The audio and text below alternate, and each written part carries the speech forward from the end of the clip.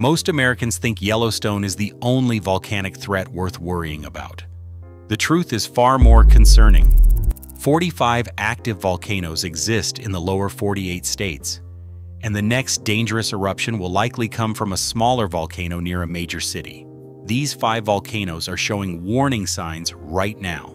Current research suggests we are entering a more active volcanic period, with multiple systems displaying simultaneous unrest patterns. The scientific criteria are clear. Recent seismic activity, documented eruption history, and population exposure create a perfect storm of risk. What this means is simple. The next major eruption will probably give us weeks of warning signs that most people never pay attention to.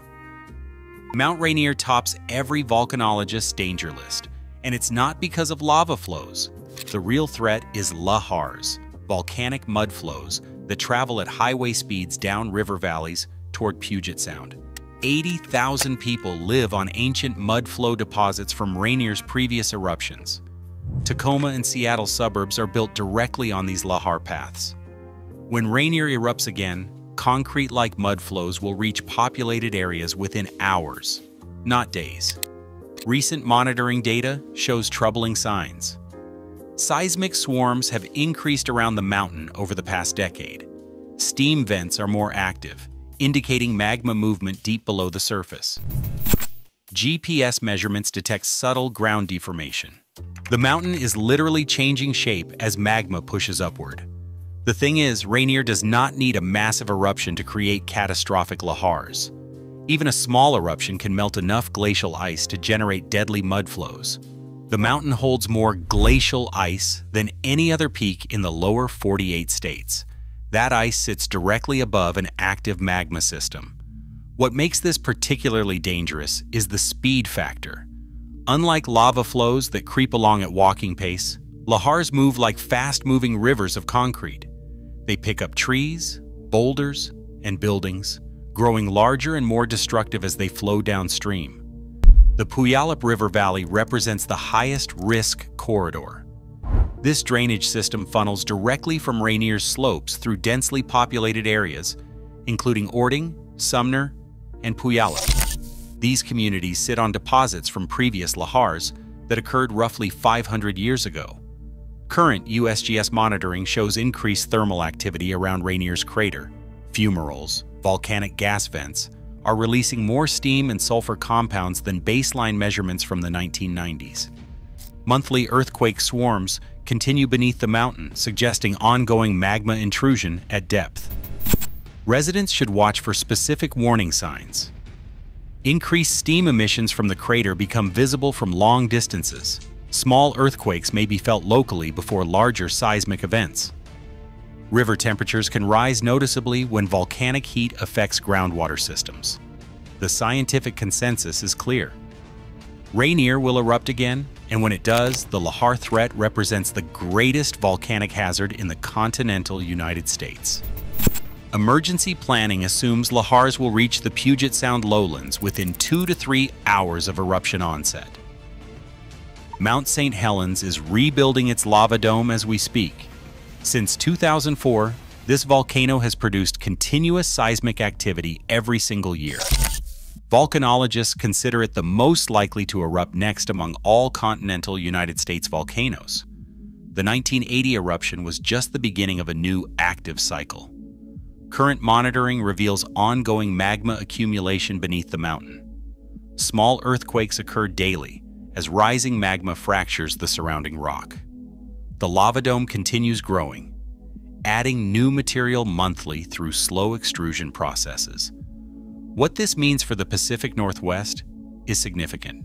St. Helens sits within 50 miles of major population centers.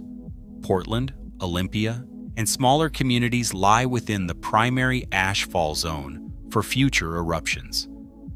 Unlike 1980, when the blast zone was relatively unpopulated, current development patterns place far more people at risk. Recent activity patterns show escalating unrest. Earthquake swarms intensify during winter months when seasonal groundwater changes affect the volcanic system. Gas emissions from the crater have increased substantially since 2020. Thermal imaging detects hot spots within the growing lava dome, indicating active magma movement. Long Valley Caldera presents an entirely different scale of threat. This massive volcanic system in eastern California represents one of Earth's largest active magma chambers. Ground uplift of nearly 3 feet has occurred since the 1980s, a clear indication of magma intrusion at depth. The caldera spans 20 miles east to west and 10 miles north to south. Mammoth Lake sits directly inside this active volcanic system. What makes Long Valley particularly concerning is its eruption history. The last major eruption 760,000 years ago was 600 times larger than Mount St. Helens. Carbon dioxide emissions from Long Valley are killing entire sections of forest and creating visible dead zones. These gas emissions indicate deep magma degassing, a process that often precedes major eruptions. Tree die-offs are visible from satellite imagery, showing the extensive reach of volcanic gas influence. Recent earthquake swarms beneath Long Valley occur monthly. The USGS maintains a constant yellow alert status for this system, indicating elevated unrest above background levels. Ground deformation measurements show continued uplift in the caldera's central region. Both volcanic systems demonstrate why volcanologists focus on these particular threats. Mount St. Helens combines high eruption probability with significant population exposure. Long Valley presents low eruption probability, but catastrophic potential impact. Together, they represent the two primary volcanic risk scenarios for the continental United States. Residents near both systems should monitor specific indicators. Ground cracking may appear before major eruptions. Animal behavior often changes due to subsonic vibrations and gas emissions humans cannot detect.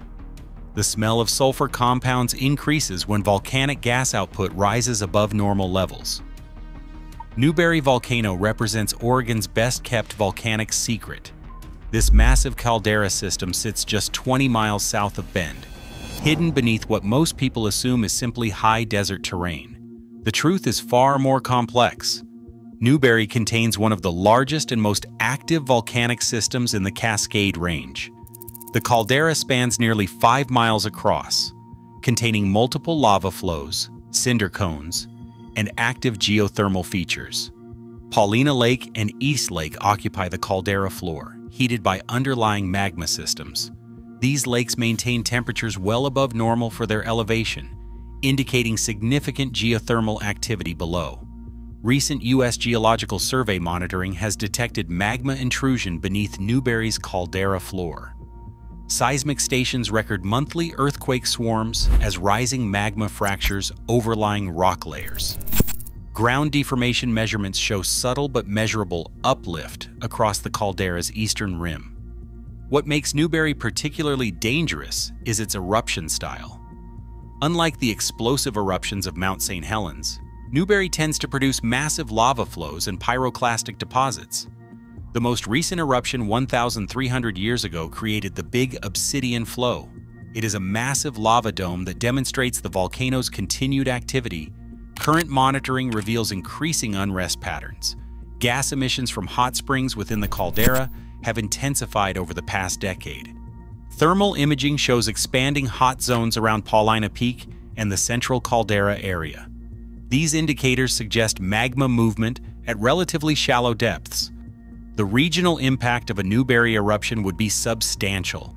Central Oregon's population centers, including Bend and Redmond, lie within the primary ashfall zone. Highway 97, a critical corridor running north to south, passes directly adjacent to the volcanic system. Mammoth Mountain presents an entirely different type of volcanic threat. This seemingly dormant peak in California's eastern Sierra has been quietly killing without erupting. Volcanic gas emissions, primarily carbon dioxide, have created lethal zones that pose immediate danger to anyone entering affected areas. The connection between Mammoth Mountain and Long Valley Caldera creates a complex volcanic system. Mammoth sits on the southwestern rim of the Long Valley Caldera, sharing the same deep magma source. This relationship means activity at one location often correlates with unrest at the other. Carbon dioxide concentrations around Mammoth Mountain have actually killed people without any visible eruption. In the 1990s, ski patrol members died from carbon dioxide asphyxiation in snow caves around the mountain's base. Widespread tree die-off seen from space shows the extensive reach of these gas emissions.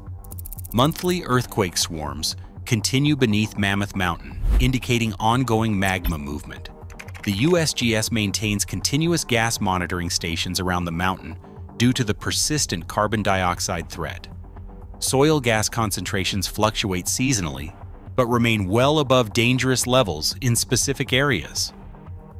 The scientific significance of Mammoth Mountain extends beyond immediate safety concerns. Volcanic gas emissions provide early warning signs for potential eruptions throughout the Long Valley system. Increasing carbon dioxide output often precedes magma intrusion events by months or years. Real-time monitoring shows escalating unrest patterns across both volcanic systems. Newberry's seismic activity has increased substantially since 2015. Mammoth Mountain's gas emissions continue expanding into new areas, affecting larger forest sections each year. What these volcanoes teach us about eruption prediction is crucial for understanding volcanic hazards. Unlike explosive eruptions that provide dramatic warning signs, these systems demonstrate how volcanic unrest can persist for decades before major events.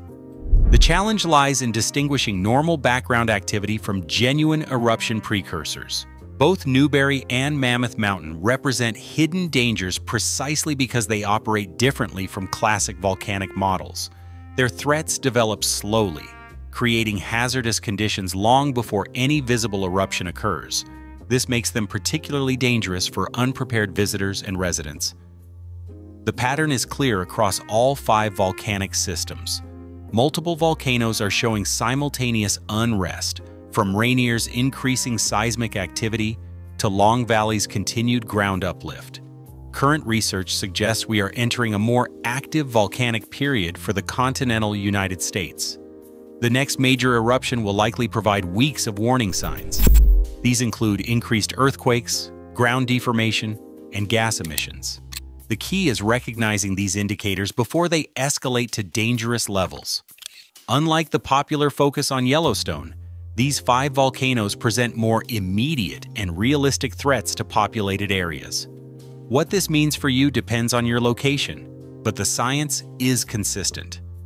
Volcanic monitoring technology gives us unprecedented ability to track developing threats.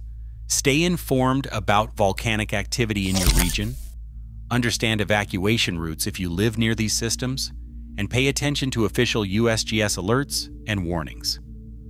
Subscribe for continued monitoring updates and scientific analysis as these volcanic systems continue evolving.